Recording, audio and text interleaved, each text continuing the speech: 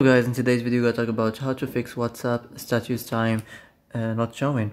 So the answer is easy. Just go to the settings, then scroll down to the apps section, and then go to the search and search WhatsApp.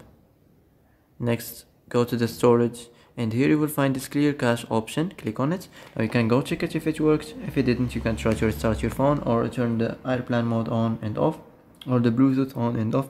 And if it didn't work again, maybe try to clear data, but be careful. If you want to clear data, all the files and all the messages and the chats and the databases and settings will be deleted, so be careful if you want to clear data.